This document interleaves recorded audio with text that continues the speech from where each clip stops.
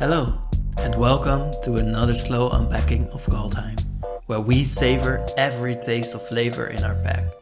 Today, we learn more about the lore of shapeshifters, dwarves, and demons of the plane of heavy metal. Enjoy!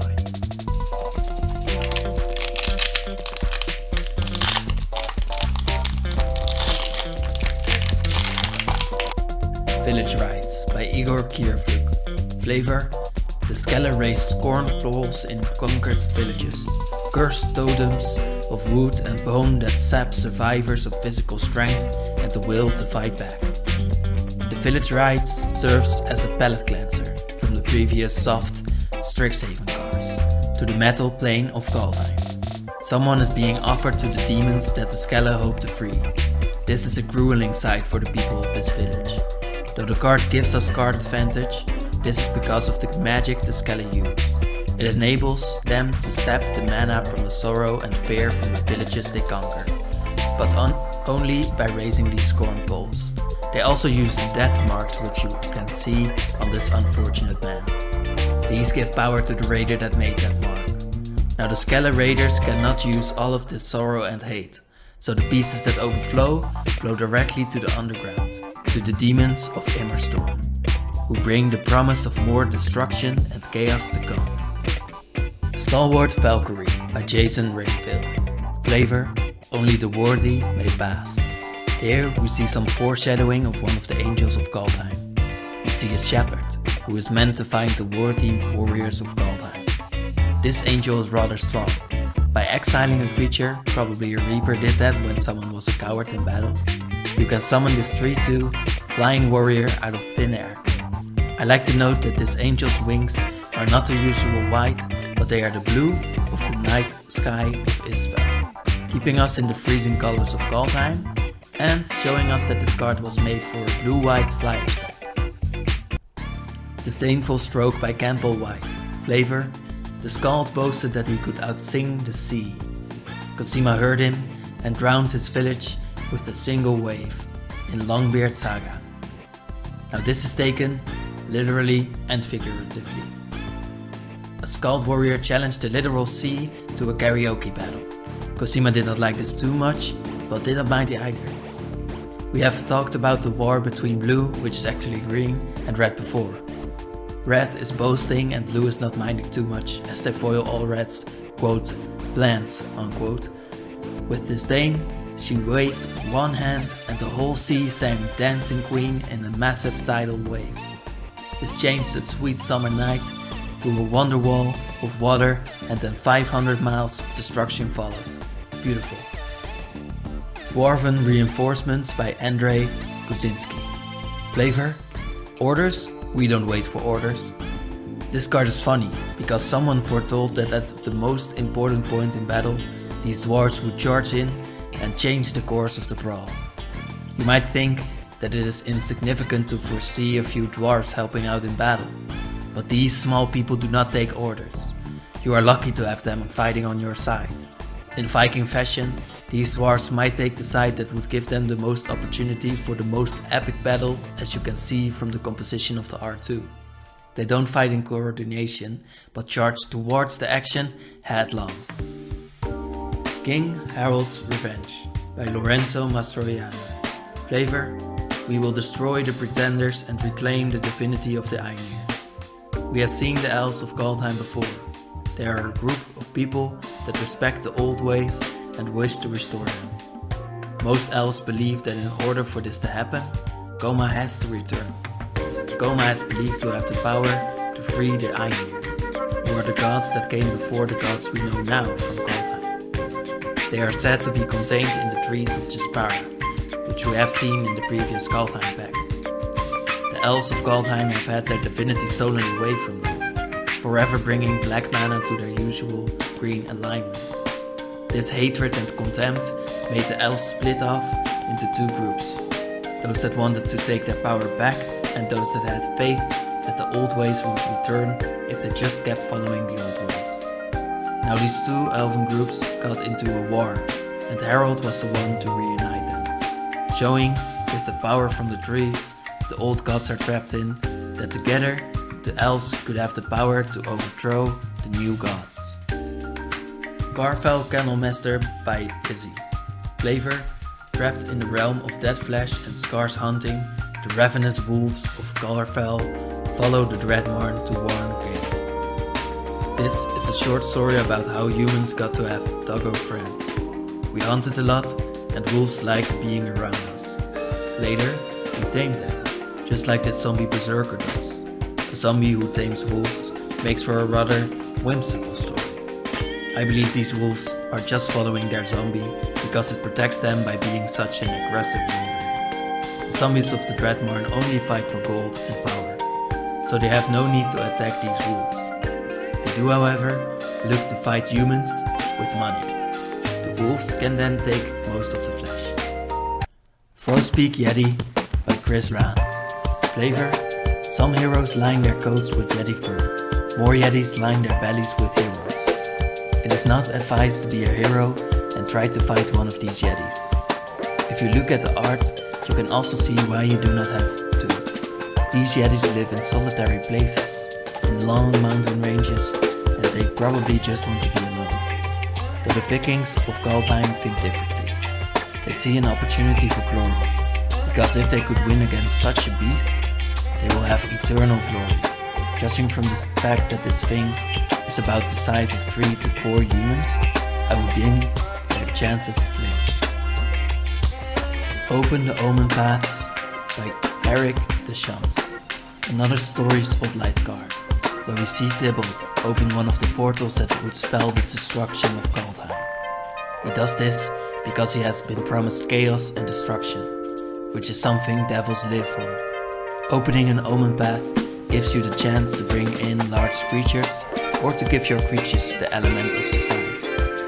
Tybalt is more interesting than you think. He is actually a devil with magic to give others pain. He has been busy with pushing Chandra's pain from the loss of a friend before.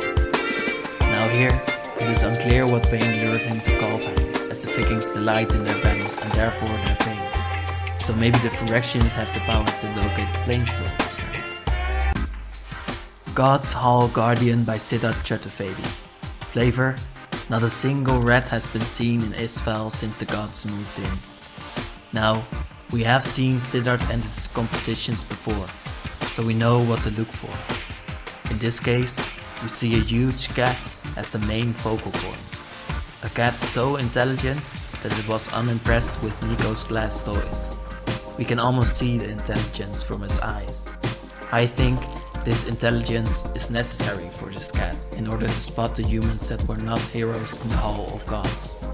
Now to return to the composition, we see the huge lights behind the cat and we see the chandelier in front of it.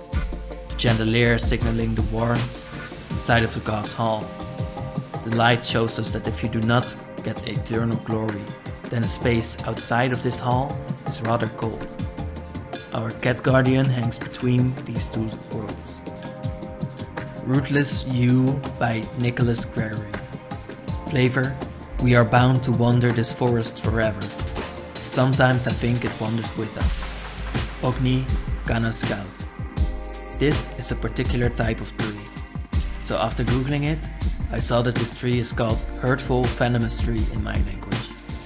Actually, a few of these leaves could kill a horse. When you chop this tree, it lets out more venomous dust, showing us why this tree can only search for creatures with power 6 or greater. Only a giant could outlive this tree. The Kana are another people that hate the current gods, next to the Skella and the elves. This is because the new gods could have freed them from their curse that forces them to roam their lands forever. The gods just were too busy and never got to it. This curse forces the Kana to wander the Elderguard, with trees like this waiting to die and kill some of the Kana with it. Again, this plane is more metal when you look at it a little longer. Divine Gambit by Joe Slucher. Flavor: there are rules and then there are gods. The people of Kaldheim are bound by rules. The code of clans and being stuck on their worlds. The gods ignore all of these rules. This card is rather hurtful in many ways. as it tells us that the players of the game could sometimes change the rules. It is just not as fun. Now as these pieces are to the player, so are we to the gods. The divine could change our lives. It would just not be fun to them. I can sympathize with the Kana a lot better now.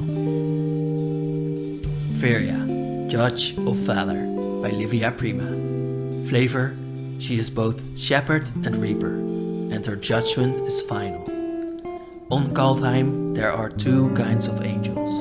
There are the shepherds, who are supposed to protect and guide the worthy towards Starnheim, and then there are the reapers, who are meant to kill cowards. Now Firja is both of those kinds in one angel, showing us an extra pair of wings as well. This duality came to grow onto her as she had killed her reaper, when he wanted to kill a human that she deemed worthy. Reapers and shepherds are not supposed to choose before their judgment was unanimous. Now Firja is more black aligned than white because she has killed her partner, losing her purity and choosing for her own side. Now she has to choose on her own. We can also see why Livia Prima was chosen to make Firja's art. She makes art that draws you in. Her characters all have a powerful aura that makes you want to look twice. Her characters also have gotten their powers at a great cost, losing their purity or even their lives in order to fulfill their human desires. Firja might not be a human, but she does have desires, and protecting hers definitely came at a great cost. Reflections of Littjara by Aaron Miller. Flavor, the masks float downstream toward the mirror lake, where faces arise to wear them. I have heard the complaints, where the shapeshifters are so mysterious and we do not know enough. Well, we have explored their stories a little before. Here we see their origins.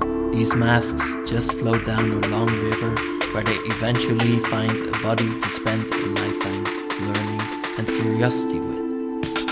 When the shapeshifters then die, they return to the same lake.